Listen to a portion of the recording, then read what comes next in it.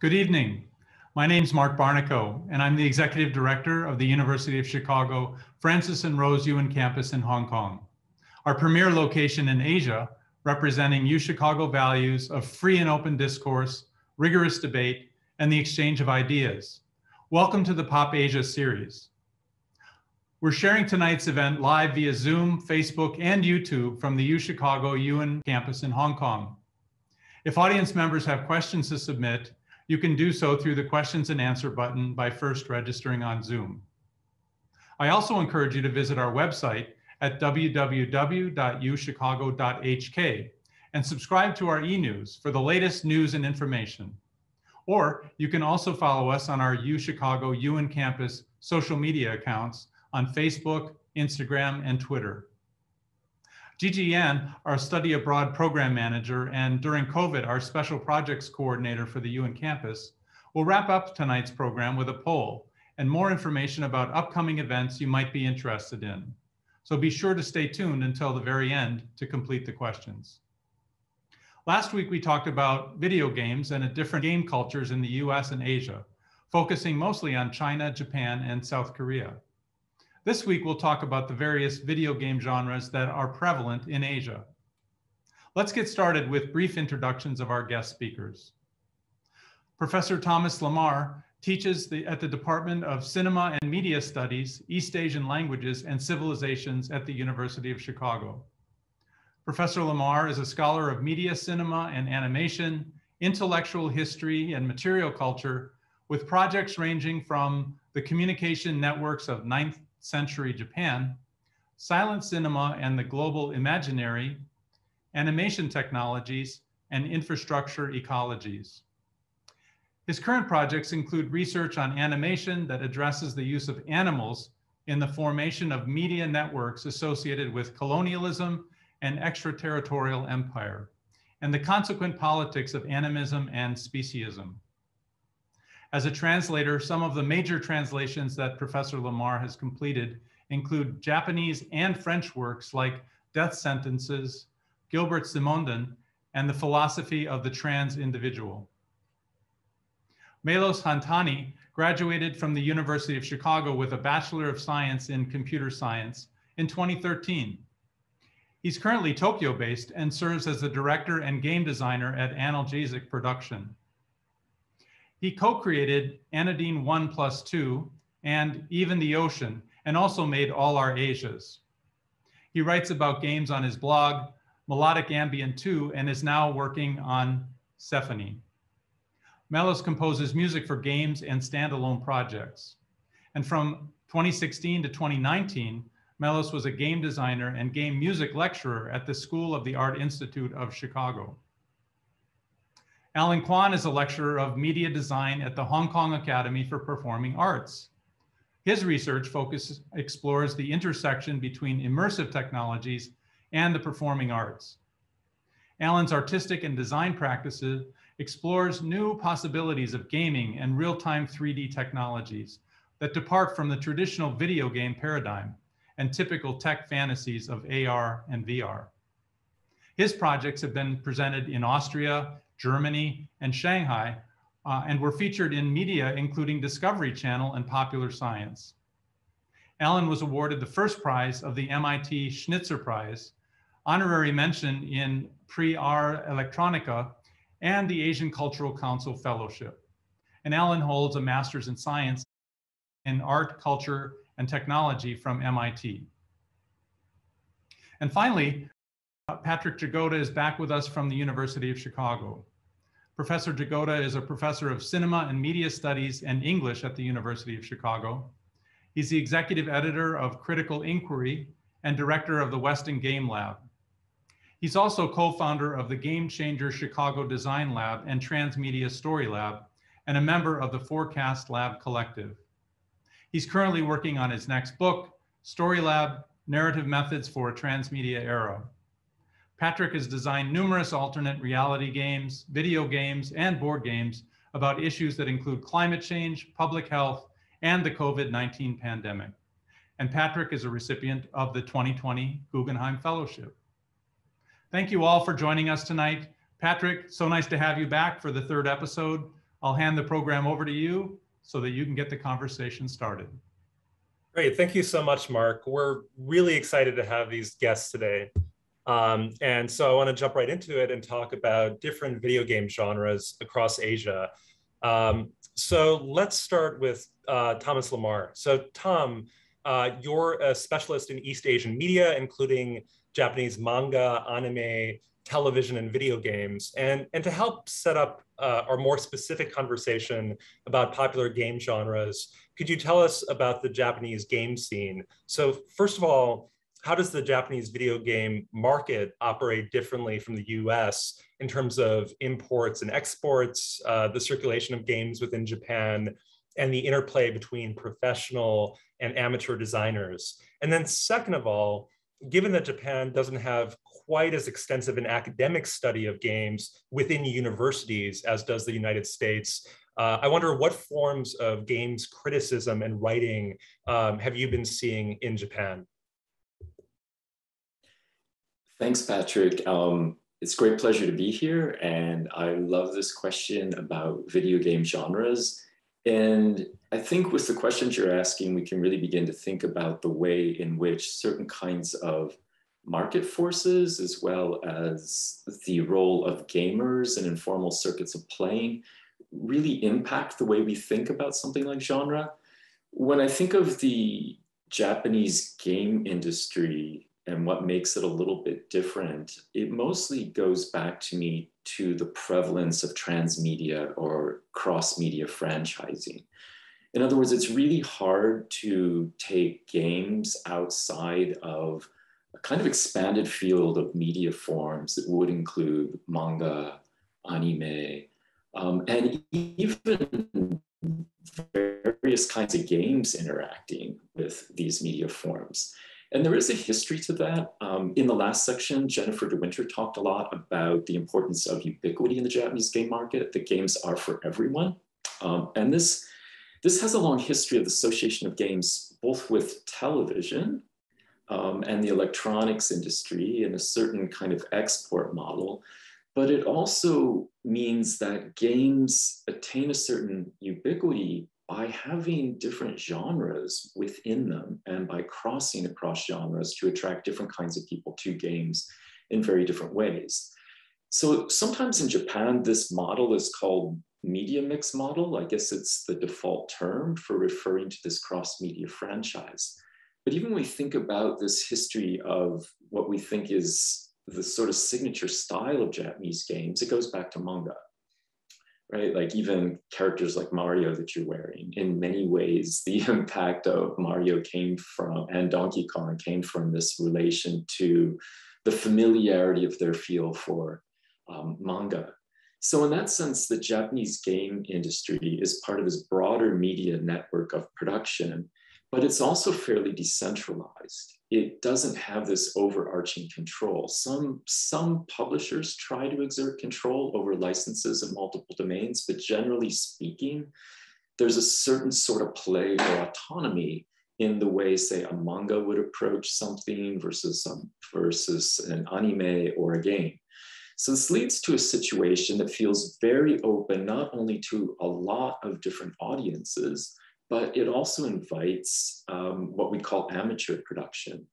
In Japan, this is called dojin, and that's probably a better term because it's really hard to define, because it's not really amateur, it's really people almost developing their own informal collectives to produce things. And it's these factors, I think, that lead to certain ways of thinking about genres or game formats. I mean, the first example that comes to mind for me that I think everyone would know would be a visual novel called Higurashi no Nakakoro ni, or Higurashi When They Cry, which is a visual novel, but its designer and writer, Yuki Shizuru 7, was really attracted to what would be known as a crying game. So he wanted a kind of action that makes you cry. So it is a crying game, but then he mixed horror elements into it. So it's also a horror game, but then it's also kind of a dating sim if you want it to be. It also has elements of apocalypse. So In some ways, I think one of the ways to think about this, or what I'd offer, is to say that when we look at a game like this that really comes out of Doujin production, it's multiple genres within a format. So the visual novel becomes this amazing format that allows a game designer to play with multiple genres, but then these multiple genres speak to other media. And that game in particular was very aware, this game is going to be a manga. This game is going to be an anime. This game is going to be a drama CD. So how do you think about making the game experience already speak into these other kinds of experiences? And the last thing I'll mention is simply that this also affects the way people talk about games. Japan is somewhat different in that popular culture is not as prevalent in universities. There's still a certain sense that things like manga and games are not worthy of academic study. There's some work, but not a lot. But there's a burgeoning group of cultural commentators who have a lot of clout in Japan, in mass media and among fans, who write about games, but they often write about them in these broader media contexts. Like, it's very rare for anyone to produce knowledge about games in isolation from other media. So I think that's also been an effect of even the way the knowledge of games is produced. Great, thank you, Tom. That's a really economical and expansive way to start this off, and gives us a sense of one context in Japan. So I'm going to move on to Melos, who is actually in Japan, in Tokyo. And Melos, you're an independent video game designer, so I'd like to talk a little bit more about the craft of game design with you later in the episode. But yeah, to start off, let's talk about core genres of games in Asia. And there are some well-known trends. So for instance, in China, many players prefer mobile games, including casual strategy, chess, gambling games, things like that. In Japan, more players seem to be drawn to console-based and anime-related games, like many of the things that Tom was talking about, role-playing games, visual novels, dating sims. And then, as we talked about in our last episode, in South Korea, we've seen more in the way of eSports and massively multiplayer online games and games engaged in PC bang culture. So I guess, what are some of the most popular or prominent game genres across Asia in your observation? And I'd especially love to hear you talk about freemium games or gacha games, which are huge in Japan, but also China and Korea. Yeah, so what Thomas just mentioned about higurashi, or just generally games that speak to multiple genres, I think that ties into this answer a bit interestingly, because if you invert that, you can think about in the past decade, on the scale of like popular games amongst Asia, but also, the USA and other like Western countries, there's this tendency of genres sort of being unified under one philosophy of like design. So we have genres like sandbox games like Minecraft, puzzle games like Candy Crush, MMOs like World of Warcraft, MOBAs like League of Legends, dating sims, idol raising games, infinite runners, kind of like base building, kingdom management games. Those are all like popular, and they might have their regional variants. Like there's certain, depending on the country, they might have one very popular League of Legends like.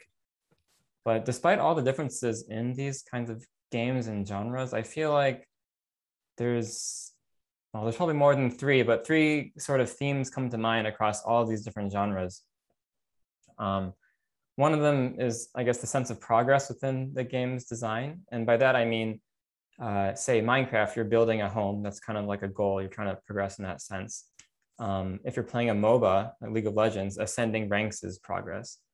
If you're playing a gacha game like Genshin Impact or Grand Blue Fantasy, then getting characters and strengthening them, that's the sense of progress. And I would say, that strand of like progress is kind of tied to, not to get too particularly heavy, but maybe the lack of meaning in the average kind of corporate working life or whatnot. And so, you have that sense of progress you can achieve in a game. Not that that's bad in all cases, but that's just a tendency I see. And then a second tendency is the sense of consuming and passing time. So if you think of a game like Candy Crush, you tend to play that on like a commute or like in free time. You can play it in very fast sessions. We can tie that to like high stress working culture or lack of capacity to do anything after you're exhausted from work. And then I think the third kind of strand of stuff I see in like popular game genres across Asia, and that I think was maybe popularized the most from maybe Japan and Korea, is I guess like the sense of like desire for a character. So if you think about dating sims, games where you date people, if you think about gacha games, a lot of these are about collecting characters. So, collecting many times girls, or collecting, people like to call them like wives and husbands in certain games. And, there's a lot of things we can try to analyze the psychology of that. But the point is that, across all these genres of games, we kind of see these three kind of like strands, right? The sense of making progress, consuming your time, just to, get to the end of the day, or like the sense of like desire for another like character. And just to go a little bit faster, I think in Asia, so the West kind of created like freemium games like Zynga, Farmville. But in Asia, I think there's a more focus on innovation and like kind of MMO RPG forms of gameplay. So the gacha game as a form that was popularized in Japan. And I think, so we have all these different genres, but they all kind of have a little bit of these like threads in them. And I think gacha games, freemium games, or gacha games in particular, they kind of symbolize this overarching tendency that I see the game industry going towards. In the sense that you have these gacha games and they kind of act as these like machines that they take people's kind of like discontent with the world or like anxiety, just general negative feelings, and they kind of transform that into one, a lot of money for the people making these games because there's a lot of gambling involved in playing them, but also, sometimes positive experiences, but sometimes addictive tendencies.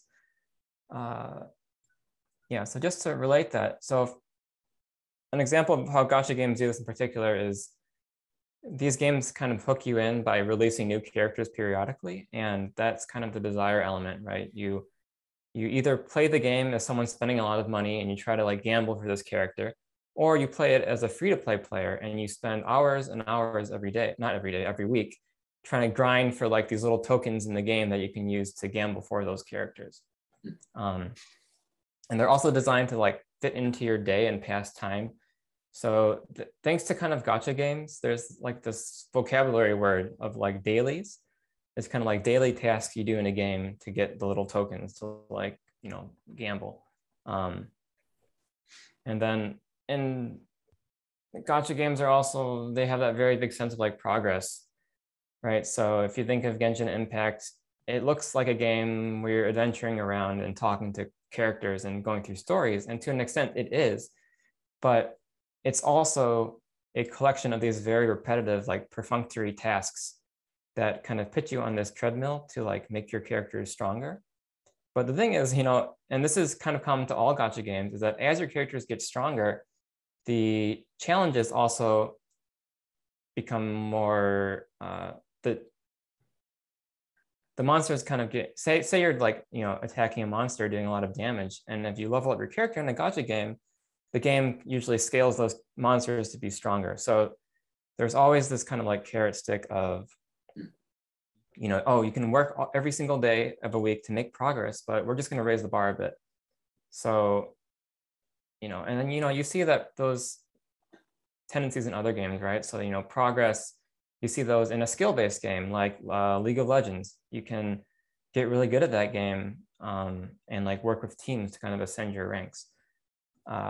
But I think those three things, they're symbolized by gacha games. And I would say that the way gacha games and those tendencies, how they tie into game industry as a whole, is that to me, there kind of seem to be two camps of large scale game creation, which is one is this kind of like exploitation of discontent, which is symbolized by the gacha game, right? But on the other hand, you have, I kind of call it like a funism, like traditionalist funism, symbolized by like Nintendo or like single player games, right?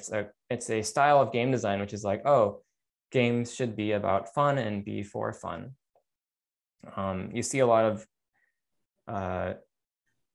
game directors talking about why they make games. The other day, the creator of Super Smash Brothers, not creator, the director of Smash Brothers, Sakurai, was talking about, oh, I make games for people to have fun, right? And that's, so you see those like two camps, and there's a huge variety of experiences, and they're not like all bad, right? There's little good things to them, but that's kind of like the tendencies that I see across all games in the world, but in particular Asia. And I feel like with those two camps of game design, it doesn't leave a lot of room for other ideas to exist. They kind of create, and an issue is that they create these sorts of ancestries of game design ideas. And so, the ideas being passed down about game design, they tend to be more and more gravitating to these two like poles of like, oh, it's all about fun, or it's all about creating something with a lot of hot anime chicks, and getting people to spend a lot of time playing.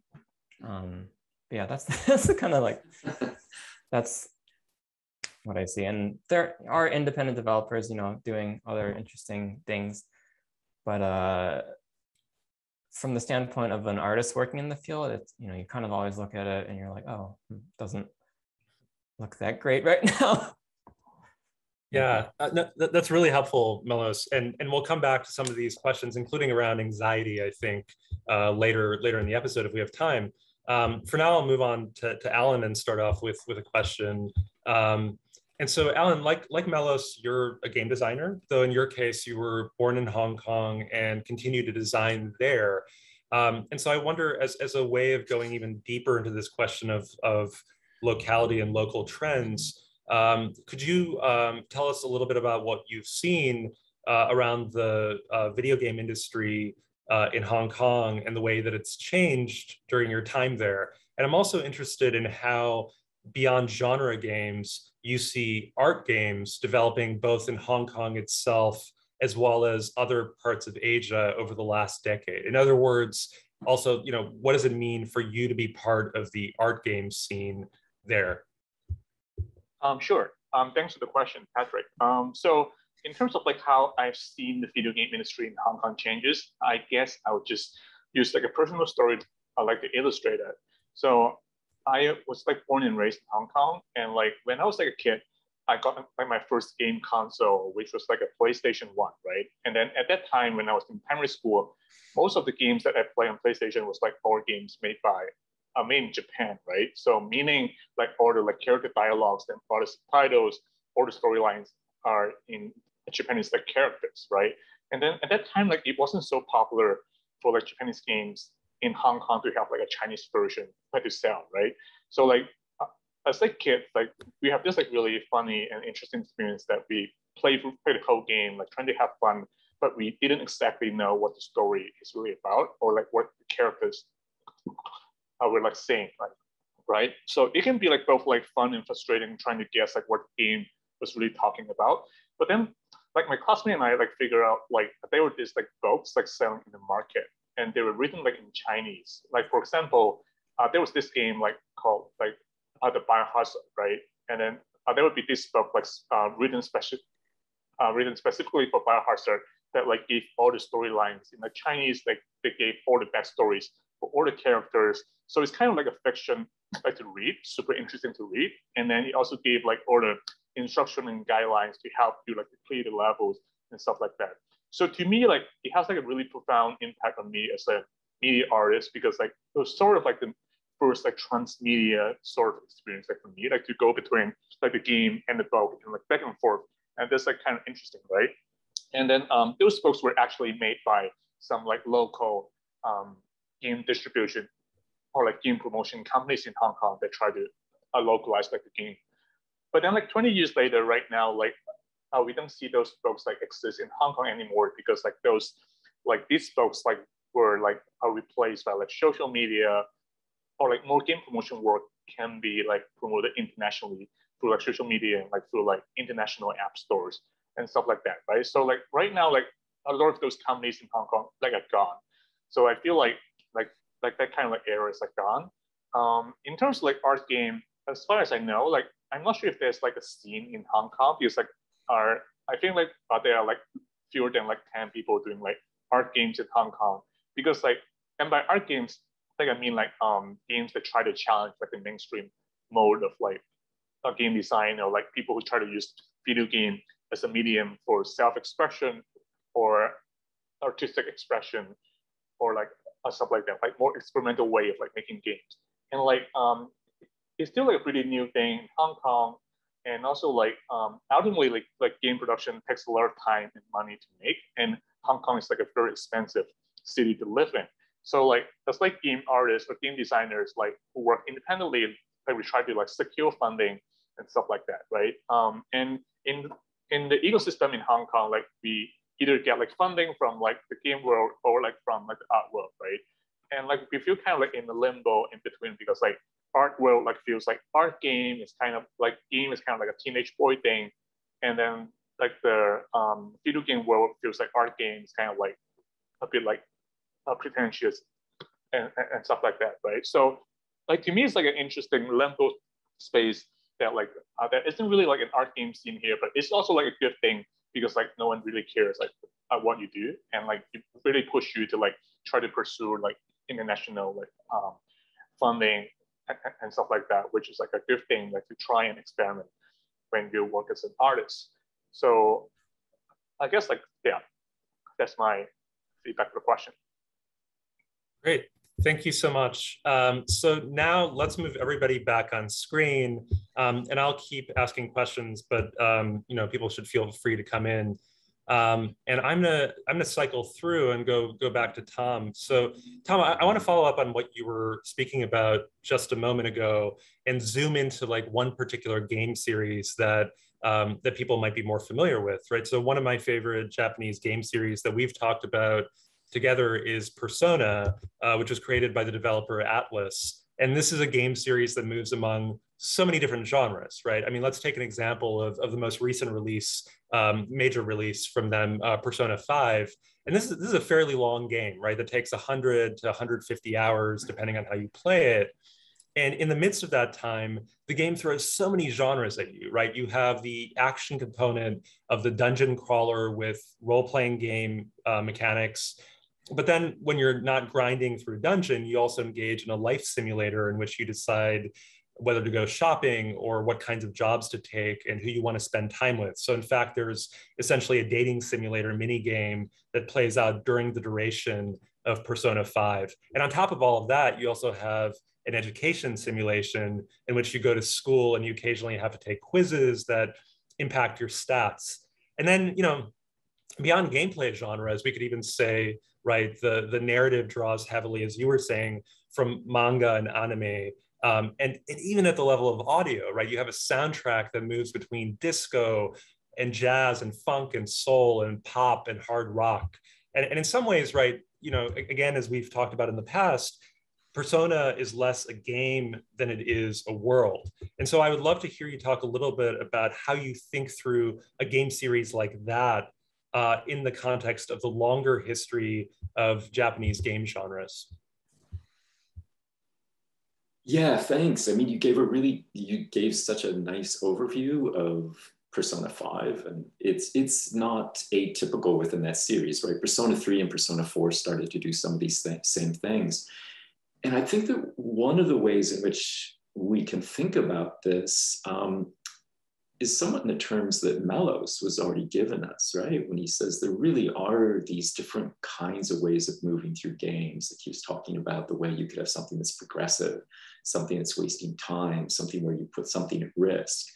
And I think that's a really nice way to think about how worlds develop in relation to these different genres that you were mentioning inside Persona 5, because part of the art of these games is to produce a complex temporal experience. So you feel like you're moving forward. It could be solving a mystery. It could be defeating a villain. It could be avoiding the apocalypse.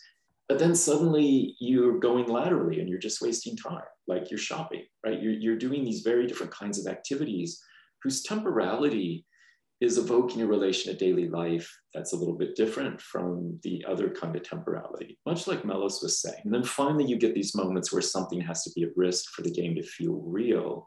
And so you get this moment where you have to stake something and make a wager, because if you don't, you're not going to find a real ending for yourself.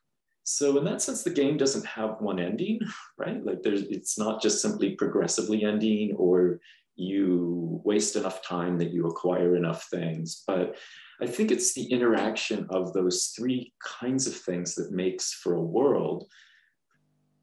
And it's a world then that really works across other kinds of media, because particularly with Persona 5 and 4 and 3 for that matter, but they're getting better and better at it, they have anime series that very closely parallel the game world.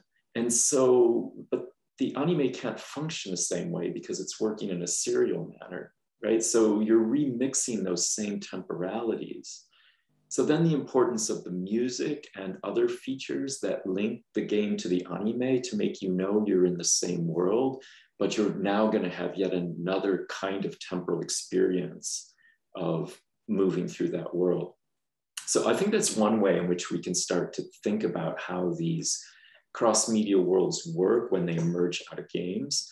And I think that for me, what games have really given these cross-media franchises is an increasingly complex sense of temporality. Notions of reset in particular just become key to the way people think about daily life. Yeah, and that idea of like the spin-off anime to Persona, for instance, is great, because the game itself, right, of course, also has anime cutscenes, some of which are fairly long. We talked a little bit about that last episode more generally, but it's even embedded within the game in addition to being part of this transmedia ecology. Yeah, and I think that what's interesting is the game is really pushing the quality of animation in new directions. Like this, it's kind of surprising that actually the mechanics for game design are forcing animation to adopt new kinds of stylistics, which is unusual because usually it was the other way around. Totally. Okay, so let's still talk about genre, but I want to move a little bit more into also thinking about form. And so I'll go to Melos. So, you know, I'm in a media studies department with Thomas, but I'm also in an English department. So I'm interested in literary works. And I know both literary and art historical influences are near and dear to your heart as a game designer. So I'd love to hear you talk about how you move across forms in your own design work. For instance, your last game that you were working on, which I think was published a few months ago, Persephone. So in that game, you move through a giant cave network in order to explore different scientific and spiritual mysteries. And that game seems to draw on literary genres like science fiction or speculative literature, but also has an intertextuality with earlier games, you know, many of which are focused on large cave systems, like the text adventure game Colossal Cave Adventure or the independent game Kentucky Route Zero. And as with some of your other work, right, there's an engagement with surrealism at play here as well. So could you talk a little bit through your literary, artistic, and game-based influences in your work? Yeah, so Stephanie's not out yet, but it will come out. The demo is out, but the full game maybe end of this year or January. But yeah, other than that, generally, right. There's a few like categories of, I guess, the way we approach influence with our games. One of them is definitely current events. I mean, it's hard to get around that, but I guess what's a recent one for like, so for Persephone, it's the premise of that is there's three scientists, and one's from Taiwan, one's from Japan, one's from the USA, but they're all Taiwanese in their race. So that's thinking a bit about the current relations of those three countries, like in the present day, but also the past, like Japan colonizing Taiwan, US occupying Japan. Taiwan looking up to Japan or the US as like cultural superiors. And in that sense, it's useful to have, I guess what people call nonfiction casually, right? So for past games, I've referenced things like film study books about Japan.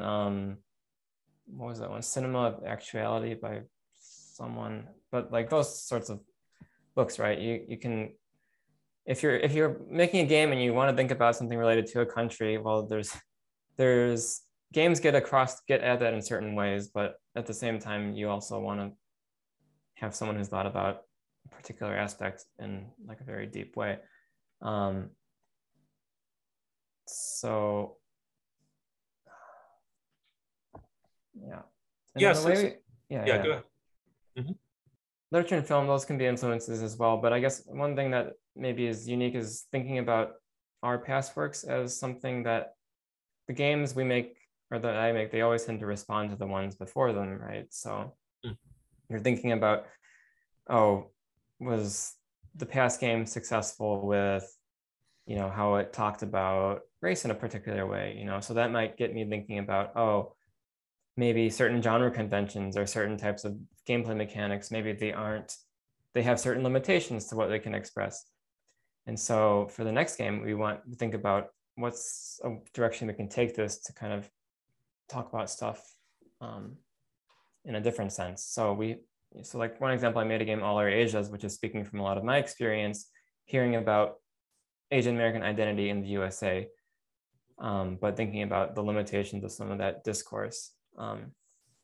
You know, through making that, I got a sense of maybe the limits of talking about something super recent and contemporary, and thinking about like, oh, how can you create like a more fictional setting, such as the one in Stephanie, to kind of get at these large concepts of like nationalism from a different kind of angle, something, yeah.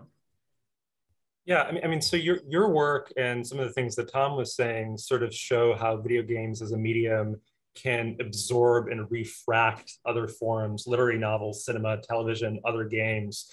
But you know, so maybe Alan, like your work in some ways also opens up the other side of this equation, right? So I know you're interested in things that a designer can do artistically with games that you can achieve in the same way with a painting or a film. So we've talked about games like the Stanley Parable, for instance, whose artfulness comes from experiments with choice and the limits of decision-making in some ways. Your games also give us impossible structures and geometries that, you know, wouldn't be possible in traditional architecture, for instance. So I'm curious, you know, what are some of the unique artistic elements or formal elements that video games allow for, and how does that get expressed through genre? Yeah, so like I'm personally, like as an artist, very interested in the idea of impossible architecture and how to build those, and unbuildable architecture, meaning like structure that cannot be built in the physical world but can be built in the video game world. And for that, like what I mean is that like for like a 3D virtual world in a video game, it doesn't necessarily need to have like gravity. It probably doesn't have like, or like the construction constraints in terms of like economics, or like the physical limits of like construction materials, right? So as like designers and architects, like you can, like there are like a lot of things that you can experiment with in like a video game world. And like for my work, like I'm very interested to use like impossible architecture in video game as a kind of like a psychological metaphor, like to make use of like spatial paradox and stuff like that.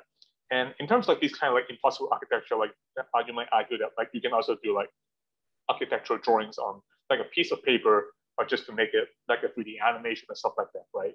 But I guess like one important feature of like video game is like interactive, right? So all my games are kind of like 3D video game like format, and like I think it's like very important that for this structure, like you got a chance to like actively explore it and try to walk around inside to feel the space. Even like that kind of exploration just happening like virtually, right? I think that kind of active exploration helps a lot for the medium, that you're exploring the space, exploring the story by yourself instead of just like looking at like a flat screen of like images and stuff like that. Great. So that gives us a space, like a sense of the uniqueness of space in video games. Right. I guess I want to go into like something that Tom was talking about before too, which is time, right? I mean, questions of temporality.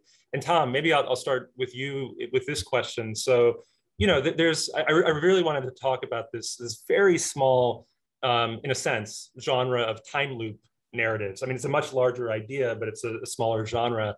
And at least in the United States, right, this genre started in, as far as I know, in film and television. So you had things like the popular film Groundhog Day in 1993. And, you know, since that time, we've had countless examples of this. We've had The Edge of Tomorrow, Palm Springs, Boss Level, things like the television show Russian Doll.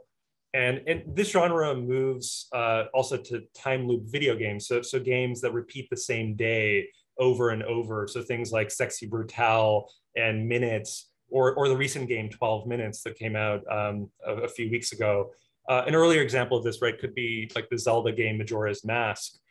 Anyway, the genre of time loop games, or the form of reset that you mentioned before, is arguably even more prominent in Japan. You know, like I've played Steins Gate, not many more examples, but you know, you've told me about the prominence of the genre following the 1992 financial crash in Japan. So I'd love to hear you talk more about that, about the history of this time loop genre in Japan and how we might think about it. Yeah, I mean, I think I would begin just by, you know, offering two examples like you. Like, I think Steins Gate is a really great example, not just because it's a great game, but it does something very specific with temporal paradox that I think comes out of the game world. And the second example I think that would be really good is actually a movie, Kimi no Nawa. And maybe I would just start there because Kimi no Nawa was obviously hugely popular across the world, and everyone kind of wondered why, right? At least in film circles. But in fact, Shinkai Makoto was a game producer, right? So he produced girl games, and he became very famous within this sort of artificially created genre among fans called the world genre, Sakaike. And the idea of that was simply that you had this kind of background world apocalypse going on, and then you had characters in the foreground doing something like a dating sim, right? So there was this gap between two temporal registers. There was this immediate emotional engagement and risk involved in dating and romance, and then in the background, a giant apocalypse taking place. And figuring out the relationship between the two was paradoxical because they weren't really exactly connected. What Shinkai did is he brought that kind of game problem into the world of anime by using this notion of reset. And you see it in a movie like Kimi no Nawa. Each time the bell rings, the story resets and the characters are trying to find a true ending. So obviously this was hugely popular, particularly across Asia. But I think people were responding to it as a game. And most of the people in the cinema world had no comprehension even of what it was as a narrative. So when I think of what games do, it'll bring me back to Steins Gate. It's precisely to introduce a notion of reset to connect two temporalities that don't match. So I feel like it's a little bit less of repeating the same day, is resetting parameters and looking for a true ending, right? So it wouldn't be like 50 First Dates, for instance, or Groundhog Day. It would be like playing a dating sim and getting a true ending, which is not a happy ending. And I think that's what Steins Gate is all about. Of course, it's extremely emotional about it, right? Because there's different ways in which the main character, Honma, has to create new timelines and see which one he can actually keep his girlfriend alive.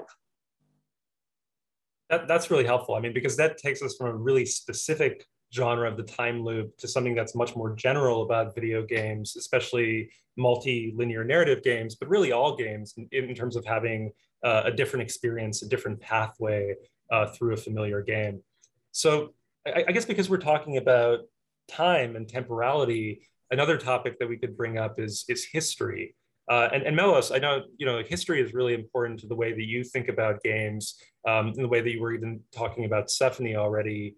And, you know, like there are a lot of games that have both a direct and maybe elliptical relationship to history. So like, you know, the big AAA examples that have a very direct relationship would be things like the Red Dead Redemption series, which takes up the American Western frontier in the late 19th and early 20th century, or the Assassin's Creed series, which takes you to Greece and Italy and the Caribbean and places like that.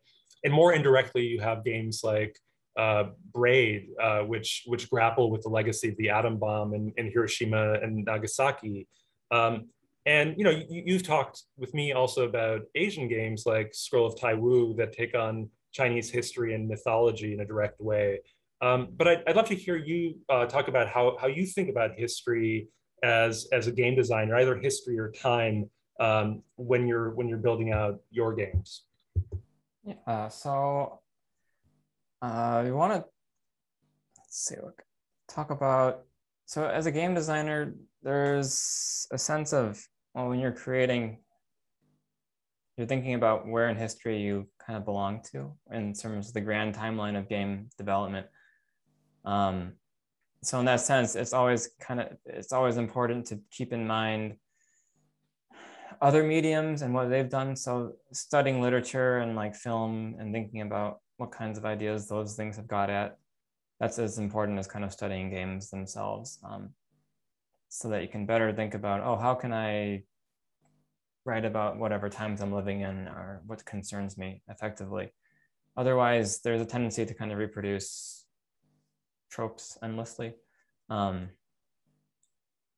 in terms of a topic approaching in our game, you know, there is the speculative aspect to history. So Sephany is, of course, set kind of in the near future. And by stepping away from like the present time and setting it in the future, that kind of gives a bit of it gives like a fictional space for the idea, these like three countries to float around in. Like, so the game's kind of set 20 years in the future, and the idea that the country relations are going to remain stable all the way up to that point, you know, maybe it's not going to happen, but for the purpose of the game, it's displaced enough from the player's sense of time that they can kind of approach it maybe less based in their current emotional stakes relating to everyday life. So there's not just that speculative exploration of history, but in Sephany, again, for an example, there's an exploration of the characters' personal histories with their countries. So this is a spoiler, sorry, but I have to mention it. But like in the second half of the game, it takes a twist from kind of like a realist cave exploration into the caves kind of end up being based on key environments from the characters' lives. So like the Midwestern highways of the USA, or like residential or urban Tokyo. So the game is, after it's introduced you to these characters and kind of gotten you into this like alternate kind of sense of history or almost fantasy, it kind of goes straight back into, well, no, we need to think about these characters situated in things that are kind of similar to real life. And I think that kind of sense of approaching history from a kind of a fictionalized, fantasized spatial standpoint is an interesting technique that games can do to draw into focus different parts of not just like the world, but also the characters relating to them. Yeah, so that gives us some sense of the historical, and I, you know, like when you're thinking about history, you can also think about the immediate past or the historical present, and maybe that's the question that I'll ask too. Is, you know, like during the COVID era, and Alan, you know, maybe I'll direct this question toward you, but anyone should come in if you have thoughts. So during the COVID era, starting in early 2020, right, I noticed a lot of people turning to slower and more social games. So this, you know, most famously maybe included things like Animal Crossing New Horizons or Among Us. You know, and I don't want to overstate this point because plenty of people were playing Call of Duty games or Monster Hunter games, for instance. But for some people, there was a different kind of desire for slow games that eased anxiety. You know, and this is a non-intuitive genre in many ways, since there's an assumption that all video games are about velocity, speed, and hypermediation. But there is this interesting set of slower games, and maybe they're not even one genre, but things like A Short Hike, or games that were more popular in the recent past, like Gris, or puzzle games, even like Monument Valley. And Alan, I know you've worked on a lot of VR installations and video games, some of which I describe as slow games. So, for instance, I'm thinking of your game Scent, in which you control a stray dog that follows the scent of of trails of human fear. So, could you tell us a little bit about how you think about this genre of slow or slower games? Yeah, sure. Yeah, that's a really interesting question. Yeah, I guess as Patrick just said, like for a lot of like mainstream video games, like it focuses a lot on like bombarding the player with like a lot of like visual and audio information, and like demands the player to make like very quick decision and move their thumbs like super quickly to react to like the game system, right? And I guess like slow games are kind of like the opposite of that. And like one thing that I would also like to talk about is like from like this book, like The Paradox of Space, like by Bachelor, like the book like mentioned about this experience, like when you were like reading like a book about like an author's like childhood, right?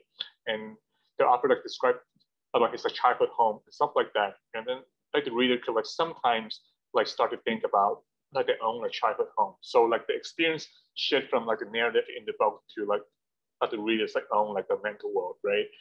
And I guess like video game is like a really fascinating medium to like try to do that, instead of like try to bombard people with like information and like, stuff like that. And like one of my favorite games in this genre is like in fact a Euro Truck Simulator, that you just like drive like a truck for like a really long time, and you can listen to the noise from the road, and you can look at the sky, and that almost caused like a daydreaming state, which can be beautiful. And for my game like stance, like it's also this kind of like slow game that like there's nothing much that you can do apart from just as a dog that you just walk around and to look at things. So this game like stands like you play as like a stray dog, and you wander around like the border of like a fictional city where like a massacre is happening. So like you as like a dog, like you witness a lot of like human brutality and like violence, and you can do nothing about it. So it's like to see like human violence from like an animal like perspective is kind of like the core idea of the game and stuff like that. And I guess like for like COVID, like a lot of people gone through the experience of lockdown or like go through the quarantine, right? And when you're locked inside like a hotel room for like 3 weeks, like your sense of time like kind of like changes and stuff like that. And I feel like to play like slow games in this kind of time, like kind of like reflect like a really interesting mental state of how we're going through this COVID era as well. Yeah, you're right. There's like all of these games that are about the ordinary or the mundane now. I mean, there's like Power Wash Simulator, there's, Goat Simulator, yeah. which is a little goofier, but, there are a lot of games that not only slow things down, but also shift the focus from the kinds of games that Tom was talking about, right? The big, the apocalyptic, the global, to matters that are much more personal or small, right? I mean, I think about games like Gone Home in the United States, where it's like a single person moving through their family home, and like there's not much that happens in some ways. I mean, there's a lot of history, there's a lot of storytelling, there's a mood, but there aren't grand events, there aren't villains, there's not melodrama in this kind of binary good evil sense. Yeah. So maybe we just have a few minutes left, but I'd love to hear, just to close this off, from each of you, kind of a very open-ended question. Just when you think about the present and the future of genre across Asia, what do you think about? What are some directions that you see maybe already happening or just on the horizon? And this can be either for well-known genres, right? Things like first-person shooters or real-time strategy games or role-playing games, or this can be for more divergent areas like the slow games that we were just talking about, or art games, kind of more generally. So yeah, maybe let's start with Tom, and I would love to hear from each of you in a kind of summary way.